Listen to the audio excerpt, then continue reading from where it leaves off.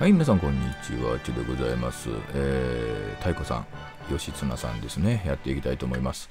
さあ、じゃあ、とりあえず私、弁術3つついたから、ちょっと駿府城行きましょうか。その前に、もう終わったのね、皆さん。はい、足軽を習得した。これで結構皆さんね、スキルはめちゃくちゃね、熟練度はめちゃくちゃ上がると思うんで、多分ね、前の、秀吉さんの時もそうだったんですけども、部下のスキルが偉くなってましたもんね。どこまで修行したのみたいな感じになってましたから、これね、もう息子ですよ。はい、指名伝達ね。何にしましょうかね。自動振り分けで、金策じゃない、内政にしようか。一応ね、修行も内政にするんですけど、東期長さんあるから足らないもん、彼の場合は足らないもん行くような感じになっちゃうんだね。はい、行ってきてください。じゃあ私はちょっとこっち見てみましょう。部署編集できるのかな。これじゃない、これじゃない、これじゃない。拠点で、住民安定下がってんね。これを上げにかかりましょう。2度目なんでね。治安向上、はい。20日必要です。もうね、施ししましょうか。だって野党退治しても大したお金にならないでしょ。施ししちゃいましょう。1万1貫。あら最大1万貫か。はい。ありがたいと。さらにしてもまた畑、心なしか足りないなって、だとこんな顔だからね。はい、特性例使って26上がりました。さーてと、薬飲んどきましょうか。よし、体力が回復したぞと。さあ、このまま駿府の城に行きまして、このルートで行ったら飽きないできないね。まず直江津行きましょう。直江津周りから。あなたモブだね、与兵さん。はい、で、座に行って、コイン購入、売却ね。生で29巻いけてますね。またお金稼いでこないとね。で、次は漆器13巻。漆器13は安すぎるな。でも、いっか、利益が出てるから。3巻ほどの利益しか出てませんけど、もうちょっと高く売れたと思うんですけどね。漆。で、いいのは全然ないですね。イワシぐらいか。持てるんだったら持っていこうっていうレベルですか。で、一応道場で、槍持ってるやめとこう。槍苦手だからね。どこに行くかなと。この人ね、お茶してもダメなんだよね。あれ喜んでくれるわ。もうこれで役割終わったんだよね。もうイベントあったからね。武士って言うかな。そうか、武士になるつもりないんだ。なので、宿や。いる。誰？ナトさん。私はここで働いておりますと。じゃあ一泊しましょうか。いいえ。日数して一泊だけね。おはようございますと。贈り物を渡しましょう。財宝ね。翡翠の首飾りはこれ多分すっごいいいやつだと思うんで。5でしょ。はい、決定。夏のこれを受け取ってくださいと。これを私にくださると。嬉しいございます。大切にと。じゃあね、行きましょう。春日三条行ってもいいけどね。春日三条ちょっと行ってみましょうか。仲良くしたいでね。どこに行こうかなと。どこ行こう。吉井さん、これ多分、あれだね。お酒だね。お酒じゃないわ。お茶だね。これは素晴らしいって言ってくれるでしょ。で、みんなの好み聞いてんだ。宇佐美さんね、ちょっとね。贈り物と。書物ね。いやここにしておきましょう。これはと。引き抜いちゃダメ。で、おお、畠山殿ではと贈り物で、この人も本でいいんじゃない？あ、武具？武具って言ってたね。あ、5以上か。1個あげようか。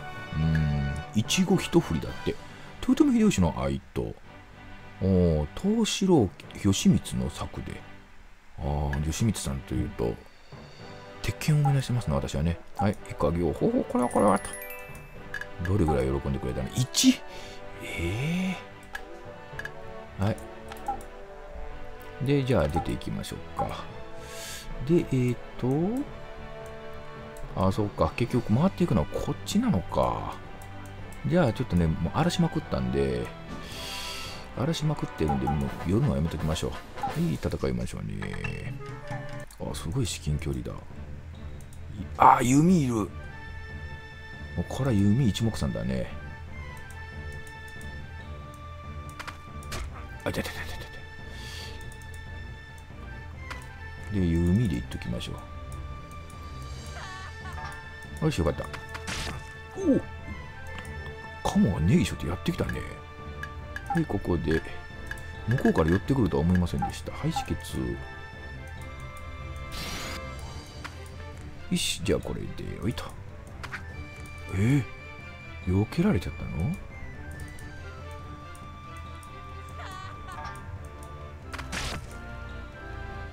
で、次はこうかな。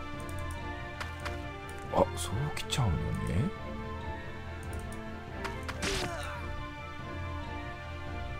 よいしょ、こうかな。うわ、で、こうかな。もう引っかかってもいいね。引っかかんなかったか。は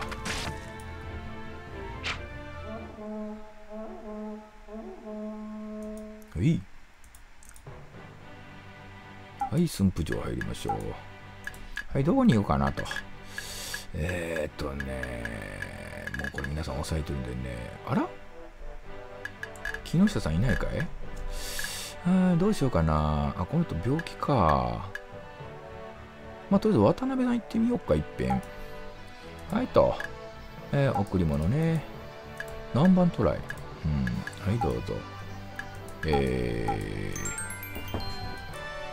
すみません。ちょっと今ね、お声がかかったものですから。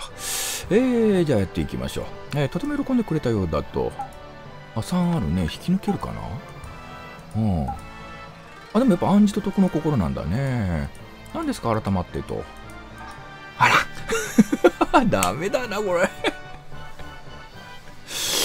これはダメだな。何がいるんだろう。いや、多分ここが一番足らないと思うんですよ、魅力がね。佐藤も持ってた方がいいのかな。いや、でもね。なんだろうね。計算高くないといけないから算術もいるのかな。てか、やっぱりほぼほぼ厳しいんじゃないのかなと。だから不義理な人か。で、なんか真田の正幸さんが不義理なんですか？そっか、あの人、主君コロコロ変えてるよね。なんかそんなことあったと思うので、ちょっと痛いな。ここでなんとかしたかったんですけど。ちょっといろんな人に、酒井さん。酒井さんだね。ちょっとお待ちくださいね。ごめんなさい。じゃあね、とりあえずみんなあげるか。あげるだけあげて、あげてて損はないんでね。書物を好む。3でもいいかな。これは素晴らしいと、どこまで行きます？3つ上がったね。引き抜きさせてもらいましょう。はい。それはできませんと。そりゃそうだね。あれだもんね。この人ダメだわ。この人絶対ダメな人だわ。書物ね。で、義経記。ダメでしょ。1上がっただけか。この人と殴り合いして勝てる気がしないしね。平岩さん。はい、贈り物ね。もう書物だらけだね、ここね。はい。これはとても素晴らしいと。引き抜きするだけしてみるか。ねえ。もう、これダメな気しかしないわ。内藤さんダメだね。あ、で、鳥居さん。あ、鳥居さんいないのか。で、酒井さんはやったんで、光力さんおや、どちら様でと。ああ、送り物しましょうか。書物。ああ、もう書物だらけだわ。義気液なくなるわ。はい。引き抜き。ね、まあ、粉やね。で、今度は、大須賀さん。なんか義理、教えていただいたんですけど、義理のパラメーターがあるみたいですね。義理がたい人。義理の、まあ、義理薄いって言うと変ですけど、そういう人たちがいるそうですね。書物、うわ、書物だらけだ。もうなくなるなくなる。で、手合わせしようか。ああ、まだダメなんだ、じゃあ。でも引き抜きやるだけやってみて。来た。おー、びっくりした、来たよ。あの人は義理が浅いのか。てか、このゲームやっててね、武将が引き抜かれた記憶ないんですよね、私は。どうなんでしょうね。おや、どちら様でございますかと。贈り物しましょうか。ブグね。ああ、よかった。久しぶりにブグ来たら嬉しいね。はい。おお、これはと。いや、その前に殴り合いしよう。来たね。早く私もね、ちょっと4にしないといけないね。やっぱり4にしたらね、いいの使えますからね。もう札全部持っていくから。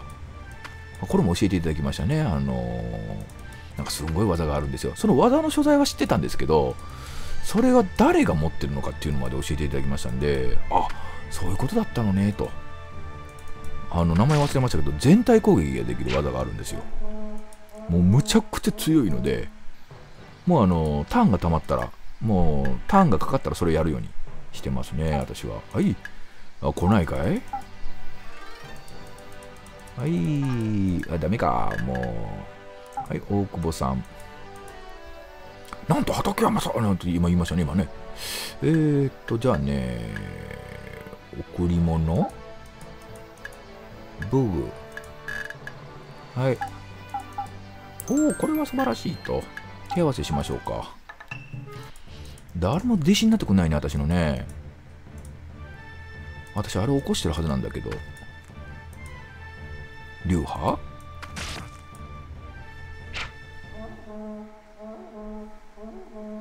はい。おお、来た！弟子来た！うわ、じゃああなた来なさいよ。ちょっとうちに来なさいよ。あらら、ダメか。次は石川さん。あ、風正さんは来ない。あ、でも風正さん、もともと秀夫さんの人、あれだね。でも秀夫さん裏切るんだよね。出奔するんだよね。いや、秀吉に心中すると。岡崎を出奔してと。ねえ、後豊臣家臣となると、この人来てくれたらすっごい嬉しいんだけどね。何番トライがいいの？おお、これは素晴らしいと。手合わせできますか？あ、できないの。来ないかな？来ないね。次は、天野さん。はいい組み合わせだわ、この顔。ねえ。絶対あれが合う気がする。気が合う気がする。あ、お茶しちゃった。ほら、気が合うんだわ。天野さんね。はい、息抜きね。あ、ダメか。で、あと誰かいたかな。平岩さんじゃないわ。鳥さん帰ってきてる。あ、帰ってきてないね。あれ？あ、そっか、まだこの時はあれか。あ、なんと畠山でもじくじくの出ましたかと。これは驚きましたなと。あなたなんかどうせブグでしょ。わからないの？そんなのブグに決まってるでしょ。ひなわじ開けとき喜びますよ。ね。まあかなりでしたけど、手合わせ。ダメか。ね、ダメ。三味線のような音でわかりますね。はい、夏目さん。お茶ね。はい、お茶飲んじゃった？でも喜んでくれちゃったね。夏目さん1個か。手合わせ。いけるね。いや、ほんとね、これがね。隅に寄ったね。これでどう？